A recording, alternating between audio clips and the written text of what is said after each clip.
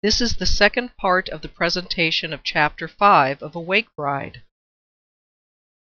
In this study, the color coding is as follows: brown for tribulation, green for resurrection, rapture, second coming of Christ, blue for Christ's judgment and rewards, light purple for millennium, red for the second resurrection when the wicked are cast into the lake of fire. The focus will be on Jesus and Paul's teaching on the resurrection and rapture, which occur in that order in the twinkling of an eye. Matthew 24. And as he sat on the Mount of Olives, the disciples came to him privately, saying, Tell us, when shall these things be? And what shall be the sign of your coming, and of the end of the world? For then shall be great tribulation, such as was not since the beginning of the world to this time, no, nor ever shall be. And except those days should be shortened, there should no flesh be saved, but for the elect's sake those days shall be shortened. For as the lightning comes out of the east, and shines even to the west, so shall also the coming of the Son of Man be.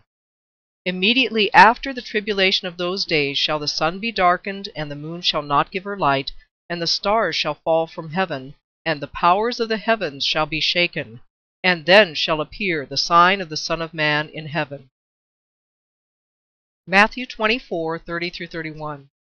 And then shall appear the sign of the Son of Man in heaven, and then shall all the tribes of the earth mourn, and they shall see the Son of Man coming in the clouds of heaven with power and great glory.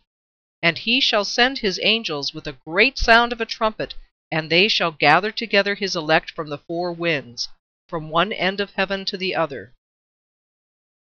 Acts 1:9-11. And when he had spoken these things, while they beheld, he was taken up, and a cloud received him out of their sight.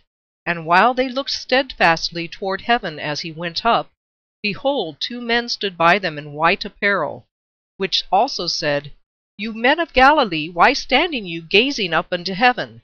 This same Jesus which is taken up from you into heaven shall so come in like manner as you have seen him go into heaven. Acts 3:19-21.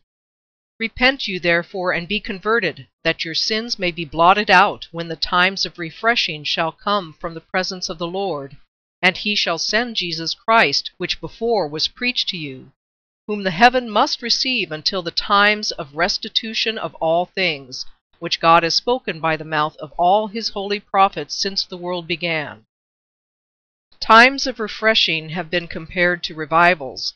Anapsuko literally means up breath, and can mean a restoration of the weary through a cool breeze, but I think Peter is referring to the resurrection and rapture when Christ returns.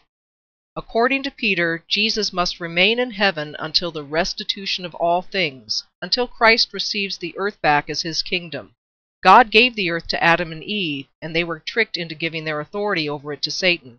Christ bought it back, becoming a curse for us in order to break the curse, and Jesus is coming to redeem the earth and us. Philippians 3:10-11 and 20-21. That I may know him, and the power of his resurrection, and the fellowship of his sufferings, being made conformable to his death, if by any means I might attain to the resurrection of the dead. For our conversation is in heaven, from where also we look for the Saviour, the Lord Jesus Christ, who shall change our vile body, that it may be fashioned like to his glorious body, according to the working whereby he is able even to subdue all things to himself. Colossians 3:3-4. For you are dead, and your life is hid with Christ in God.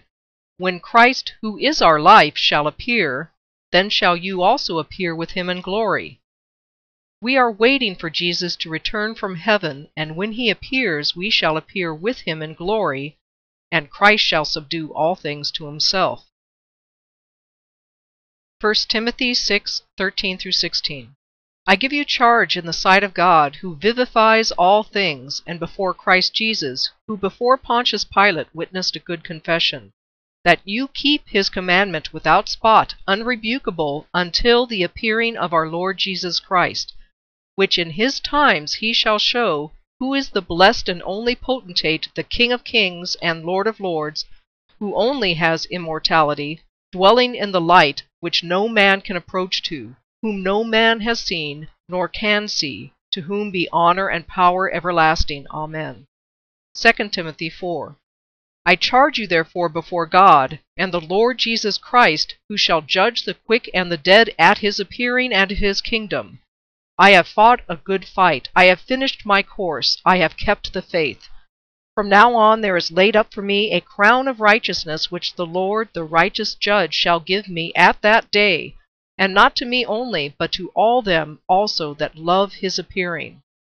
We are to faithfully obey God until the day Jesus appears and rewards the righteous and judges the wicked and begins his kingdom.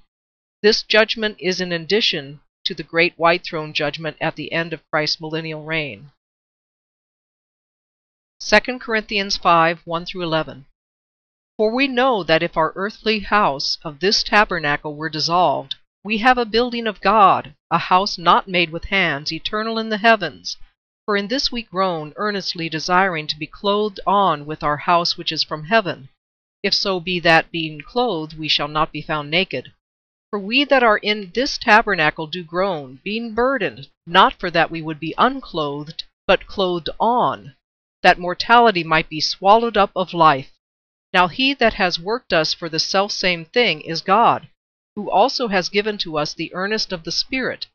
Therefore we are always confident, knowing that whilst we are at home in the body, we are absent from the Lord, for we walk by faith, not by sight. We are confident, I say, and willing rather to be absent from the body and to be present with the Lord. Why we labor that, whether present or absent, we may be accepted of him. For we must all appear before the judgment seat of Christ, that every one may receive the things done in this body according to that he has done, whether it be good or bad.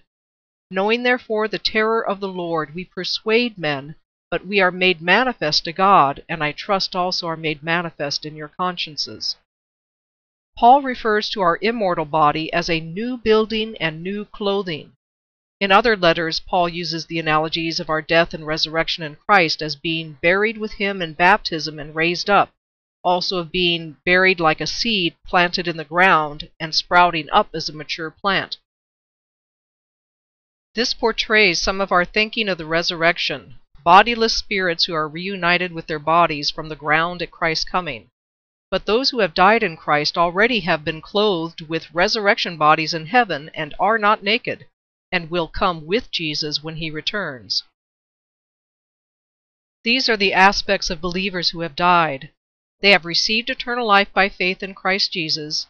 The life of their physical body has ceased. Their soul and spirit are clothed with an immortal body.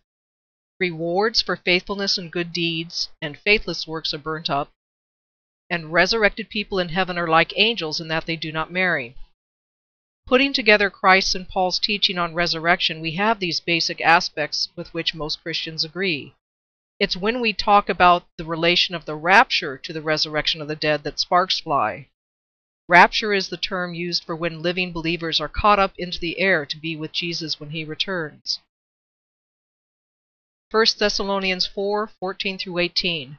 For if we believe that Jesus died and rose again, even so them also which sleep in Jesus will God bring with him.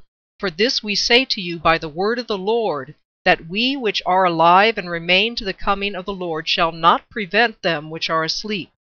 For the Lord himself shall descend from heaven with a shout, with the voice of the archangel, and with the trump of God, and the dead in Christ shall rise first.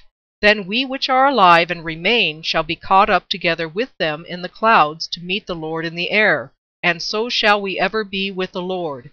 Why, comfort one another with these words. To place the rapture before the resurrection is to twist what Paul clearly wrote to the Christians in Thessalonica. It was a direct word of the Lord. Those who teach a rapture occurring before the resurrection of the dead are doing so against the word of the Lord. Also note, Jesus brings those who have been resurrected with him, and the raptured meet them and Jesus in the air.